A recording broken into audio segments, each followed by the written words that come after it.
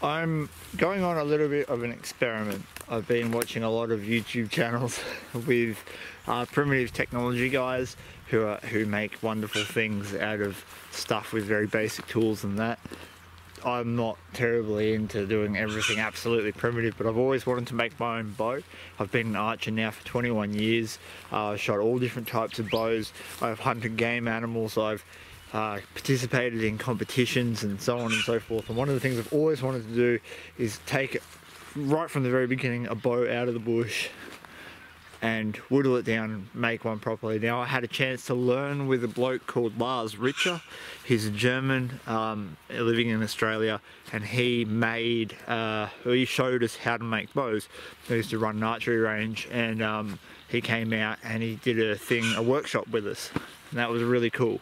Now, I was talking to him and he basically told me that you can make a bow out of anything, of any wood, but the type of wood you use will depend on how long it lasts, the poundage, its application, so on and so forth. So, you know, there are ideal bow woods and then there are bow woods that will work for a time. That's what I'm basing this experiment on, that there are bow woods that will work for a time. Now, I'm looking for a bit of wood that will be partially seasoned, but not old and dead lying on the ground. I think I found my tree. This tree is dead. This one just here. It is dead. You can see at the top.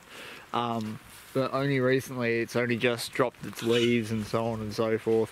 And it's got a relatively nice straight trunk that I reckon I could probably make something out of.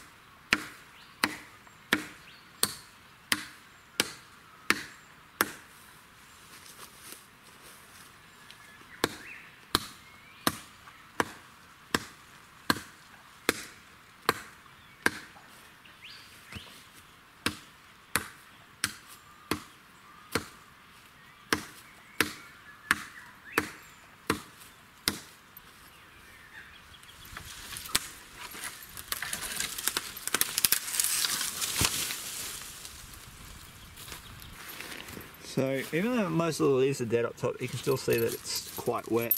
And I have been told to pull the bark off it when it's wet.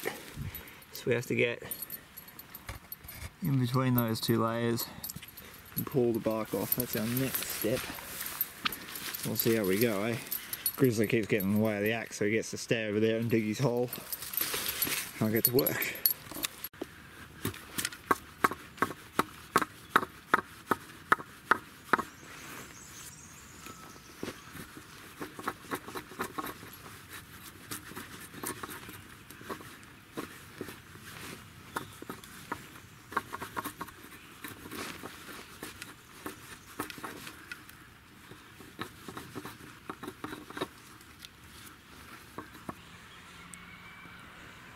What you didn't see was how long it took to get the bark off.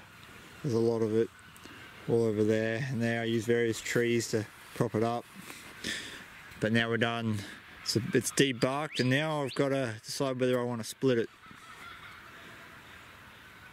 Because I either split it now, and it will hopefully season quicker, but I don't know if that would be detrimental. I might split it. Let's just see what happens.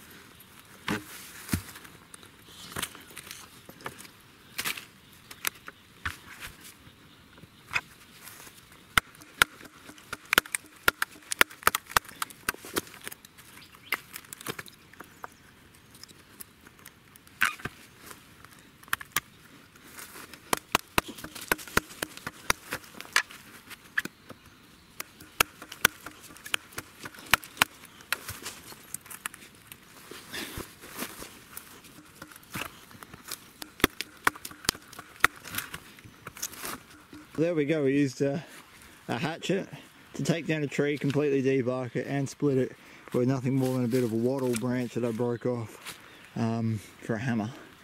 Now I just got to get these back and start seasoning them, then we'll look for part 2.